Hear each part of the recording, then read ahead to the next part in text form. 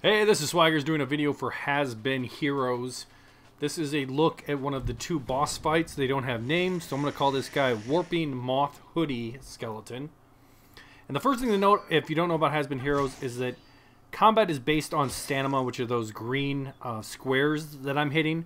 You can't do any damage to an enemy until all those squares are gone for one.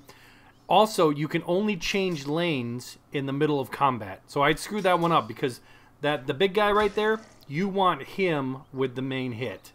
He's going to do the most damage, and that's how you beat bosses, is doing the most damage. You can also see I put on the spell there where he can do 2 hits. So now he's got 5. Also, when you stun someone, which means you get them exactly at the right number of stamina, the next hit lowers their stamina requirements. Now what this boss does is he warps around. And so you've got to be careful because his shadows come at you quickly. Now I was waiting to see if he loses that shadow, but he doesn't. So you just need to kind of pound on him to get that shadow done. But the biggest thing you need to know is that, see, and I screwed that one up too because he's not in the right lane now. Now I'm going to be doing damage with this guy. But he's going to get 6 hits, so it's not bad. You've got to manage the stamina.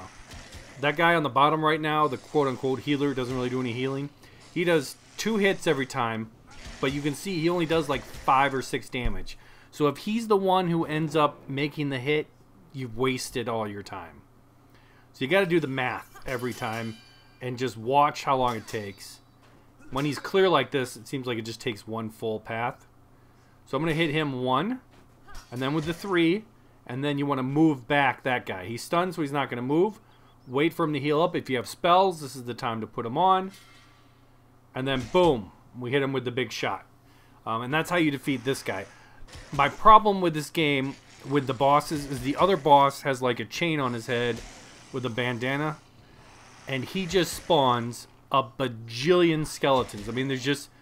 I don't know how it's even possible. I know it's a roguelike and you're not supposed to win every single time. But it gets crazy, just the amount of enemies that are coming at you. And just the perfect setup you have to have. So again, now that we've hit him so many times with perfect hits, so you wait for him to clear. Now he's only got 2. But it seems like his ability is when he's shadow like that, you have to just hit him with everyone. So he got close there. Again, you know, it's the pathing. See, you only do, 7, 5. Unfortunately, he was down enough that that counted as a kill. But there you go. There's kind of a quick overview of just combat and one of the first bosses in Has Been Heroes.